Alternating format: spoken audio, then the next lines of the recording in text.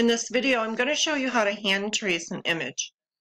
I had someone send me a photo that they were trying to do a path trace bitmap on, and they couldn't get an outline so that they could fill it with color and make an SVG, a layered SVG file.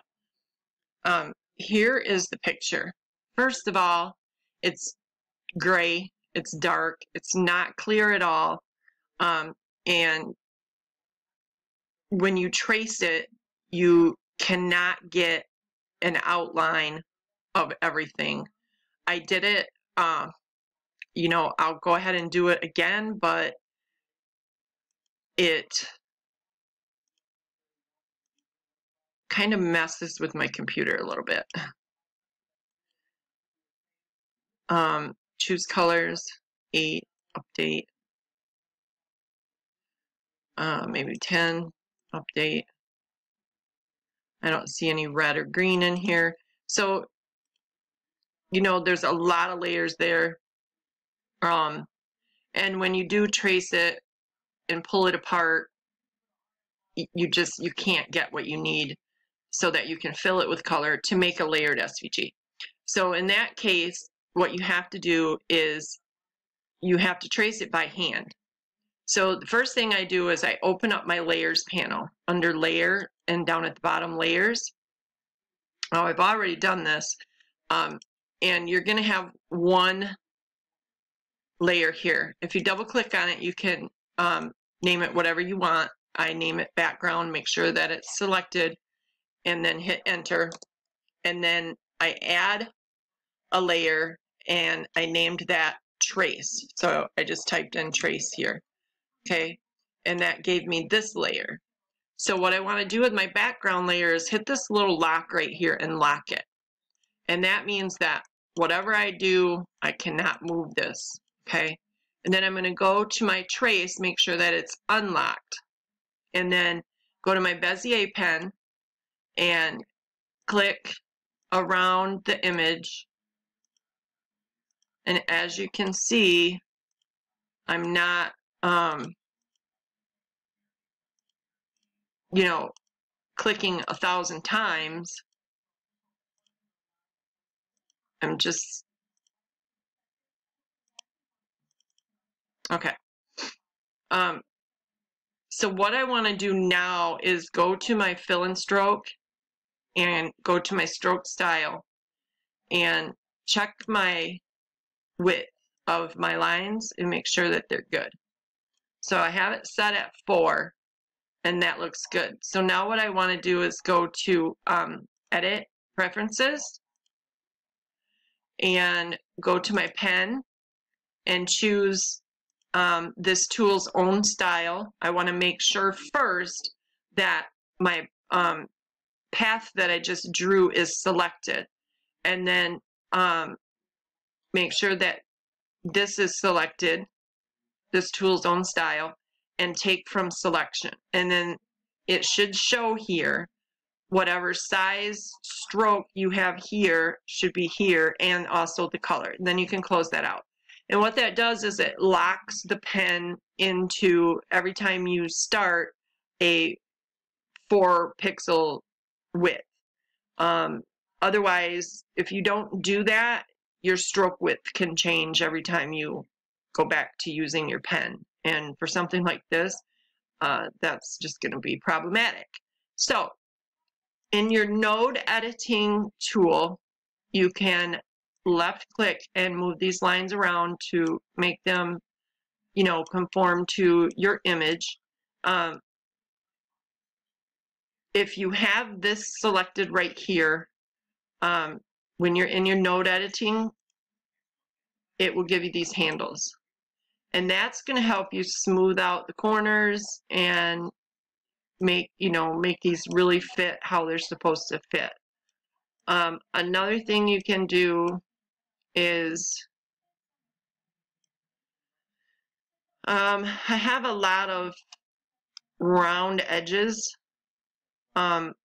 So with your stroke selected, you can go to in your stroke, fill and stroke, under stroke style, there's a round join and a round cap. What I did for this image was most of the time I had a round join and a round cap. But when I did these triangles looking lines here, I had them square, okay? So you just have to kind of work with that and see what works best for your image. Now here I need to join these together just like that. I can move this over a little bit. Move this up a little bit. And that's what you have to do. You just have to go around and form it to your image. And then once you're done, now I need another line here. I need these lines here. So I go back to my pen, click here, double click here, double click here, and double click here. Now you can better see, let me go back to my node editor, that these are squared off and you want those round. Okay, see how it rounded it off? All right. And now this is overlapped. Just grab this node and pull it back. That one looks good. And then I'll click on that and I'll round these off. They're his fingers, so you want them to be round. Just click and move it around. Now this one is square, but it doesn't really matter unless I need to move it all. I need to move all this up. There we go. So you just have to decide whether you want a round join or a square join. You can play around with it a lot. You can get it pretty much perfect. Okay. So let me close this off here. Go to my node editor, move it down. I'm going to actually select both of these and move them both down. Now, obviously, I need to put all these lines in, and all you do is you grab your pen and you click and do these V's.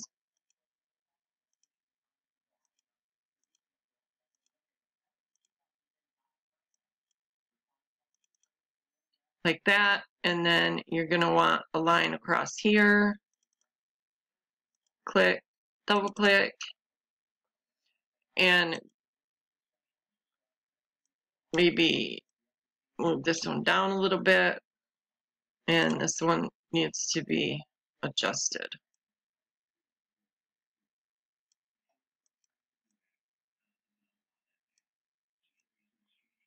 There we go. And these are too far down, so just click on it and pull it up. Click on the node, pull it up.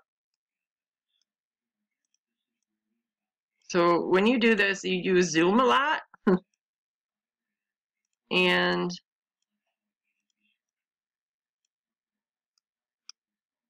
that looks pretty good.